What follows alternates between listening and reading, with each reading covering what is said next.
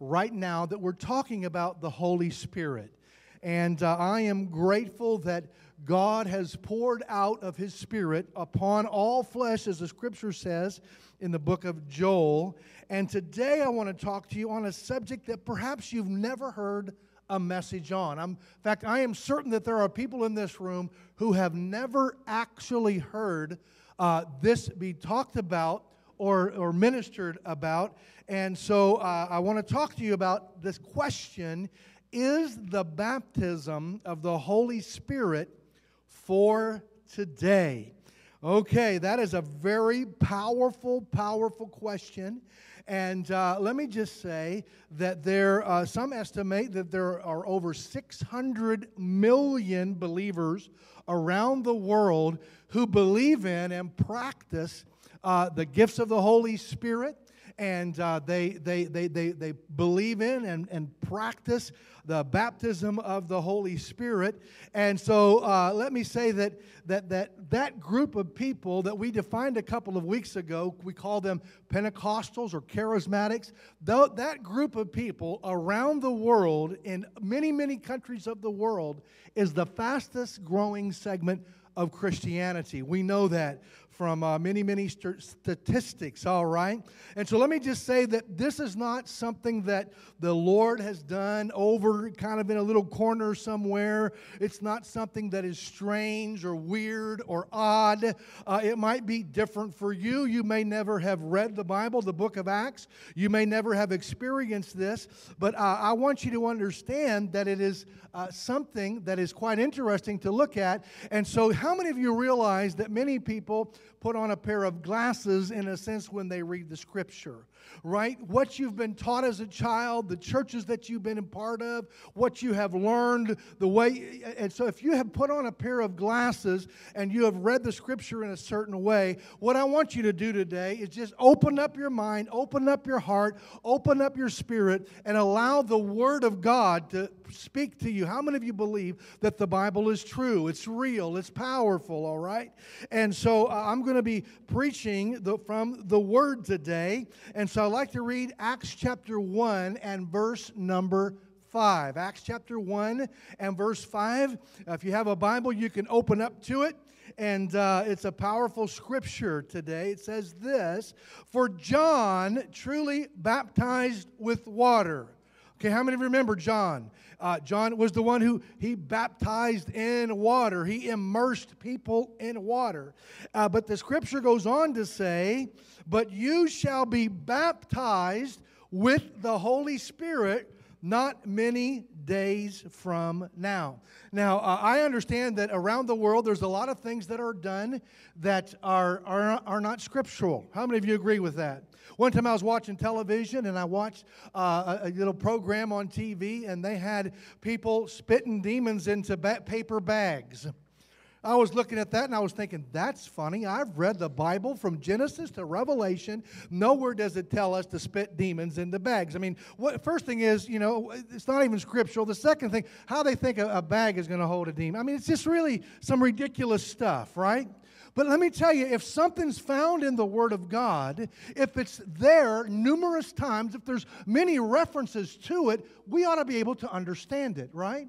We shouldn't just skim over it, just kind of ignore it. And unfortunately, there are many churches in the world today who never preach about this subject. I believe that it's my responsibility as a pastor, right? One day I'm going to stand before the Lord Jesus Christ, and my works, my heart, my motive, it's all going to be judged, right? At the judgment seat of Christ. And let me tell you something. I want the Lord to say, "Well done, good and faithful servant," whether the message is popular, whether it's received, whether people grab it, understand it, whether there's even people that say no, they resist it. Listen, I'm going to be responsible for what I share, and so I take my calling very, very seriously, and I want to preach the entire Word of God. How many of you think that's important? I do. I think it's very important, all right? So let me just say that if it's not in the Bible, we shouldn't be doing it, but if it's in the Bible, we should know it and understand it. How many of you are in agreement of that? You should wave at me if you're in agreement. Amen. Amen. And there's a lot of people who have been taught that anything miraculous ceased after the days of the apostles. It's a doctrine called cessationism, okay?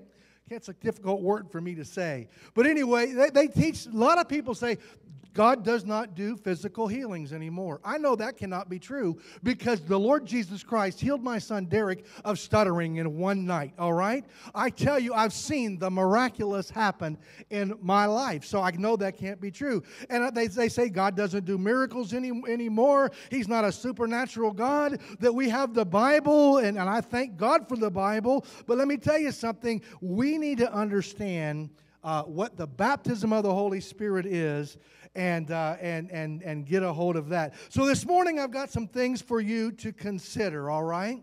And I'm just going to jump right into the Word today, and I'm going to lay a foundation of biblical truth. We're going to take a look at a lot of scriptures today, and let me just say that the baptism of the Holy Spirit, or in the Holy Spirit, is an experience that believers can have that is subsequent to salvation. It comes after salvation, all right?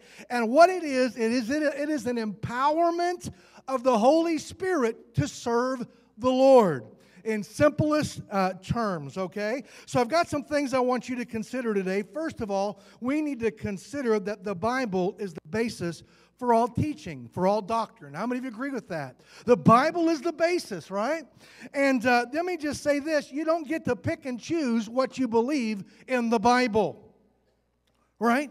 You don't get to say, well, I like this, but I don't believe this. I'm going to take this chapter out, this verse out. Let me tell you something. We need to read and understand the entire Bible, all 66 books of the Bible that are found in the canon of Scripture. And if you want to be a New Testament believer, if you want to experience biblical Christianity, you've got to go by the book. And so this is the book, right? And let me just say that I believe that this book is God-breathed. It's inspired by the Holy Spirit. All right? And I have done some studies about people who say that the baptism of the Holy Spirit, it's not for today. Speaking in tongues is, quote unquote, of the devil, things like that. And you know what a lot of those people say? They say that you cannot draw your teachings from the historical part of the Bible. Now, I tell you, that is absolutely not found anywhere in God's Word. In fact, let me give you a Bible verse that talks about this. 2 Timothy chapter 3 and verse 16, it says, all Scripture. Tell your neighbor, all Scripture. All of it, including the book of Acts, all Scripture is God-breathed and is useful for what? Teaching. It's useful for teaching, for rebuking, for correcting, and for training in righteousness. So all of it is true, all of it is inspired, and all of it should be used for teaching. All right. And so, there's a lot of people in our world today, they think that the last thing that God has done is that He sent His Son Jesus on the planet to die for all of humanity, and I'm grateful for that. Come on, is there anybody that's a follower of Jesus? You're grateful of the fact that Jesus died on the cross, was buried, was raised again, ascended into heaven. I'm grateful for all of that. But let me tell you something. God is still active in the world today. God has always been and always will be a supernatural God. God has not stopped and ceased in doing things upon the planet, all right? And so what we want to understand is that all of the Scripture is necessary if we're going to understand these things. Ephesians chapter 5 and verse 18 is a powerful Scripture. It says this, do not get drunk on wine. Amen. Which leads to debauchery. Boy, how many know that's true? Come on. But it goes on to say, instead, be filled with the Spirit. And so we need to understand what that is all about. Let's just jump right over to point number 2 today, all right? I want you, secondly, to consider that Jesus was filled with the Holy Spirit. Jesus Christ was filled with the Holy Spirit, right? And how many of you are followers of Jesus? I'm a follower of Jesus. I want to follow Christ in everything that I do in my life. He's my Savior. He's my Lord, all right? And we know that Jesus was indeed the Son of God, right? Jesus Christ is difficult to understand in His person because He was completely God and He was completely human, right? He came to the earth. Amen. And Philippians chapter 2 tells us that, in 2 and verse number 7, tells us that Jesus emptied himself of his God powers in a way. And so he let all of that go because he wanted to be an example for us. And if you study the life of Jesus, what you're going to come to understand is that there was a season of preparation before Jesus went into ministry, right? How many of you remember that? He fasted for 40 days. He went out into the wilderness and fasted for 40 days. And there's a lot of people that think that he was out there kind of just fighting the devil. The devil was tempting him. Let me tell you what Jesus was doing for those 40 days. He was with his Father, right? He was with God. He was seeking God. He was listening to the voice of his Father, right? The whole thing of the temptation of Jesus was just a small portion of that. But interestingly enough, Jesus, we find that there are some powerful verses as Jesus came out of a season of preparation that speak of him as being full of the Holy Spirit. And so someone would say, well, I don't ever read anywhere where Jesus was baptized in the Holy Spirit. And that's true. You don't find that phrase referring to Jesus. But let's talk about the word baptism for a minute. How many of you are with me? How many of you know when you get baptized, what happens? When you baptize in water, you go immersed in water, right? You get immersed in water. The word baptism simply means to immerse. Okay, and so what happens is you get surrounded by water. And so let me just give you kind of a mental picture of baptism or immersion today, all right? If I took a shirt and stuck it in the washing machine, that shirt would become, and we turn the water on, obviously, okay? That shirt would become immersed, right? We would say we could baptize a shirt. That's true. We can immerse the shirt in water. And we can also describe the shirt like this. We could say the shirt is full of water. Couldn't we say that? We could say it's in the water. We could say water's flowing through the shirt. Why? Because it's completely immersed in the water, and the water's completely flowing in it and through it. Even the very fibers could become wet with it, all right? And so what's interesting is that there's a lot of different nomenclature in the Word of God that, in a way, describes the same type of thing. And let's look at these verses in Luke chapter 4 and verse number 1. Remember, we're talking about Jesus, our example. You're followers of Jesus, right? It says this, it says, Jesus was full of the Holy Spirit. Wow. Jesus was full of the Holy Spirit. Luke 4 and verse 14 says, Jesus returned to Galilee in the power of the Spirit. Come on. And so as he began his ministry, what he said, he quoted an Old Testament verse. You might remember this. He went, I think it was in the city of Nazareth, right? And he went into the synagogue and he opened the Old Testament to this verse. And this is what he said. He said, the Spirit of the Lord is upon me. Wow.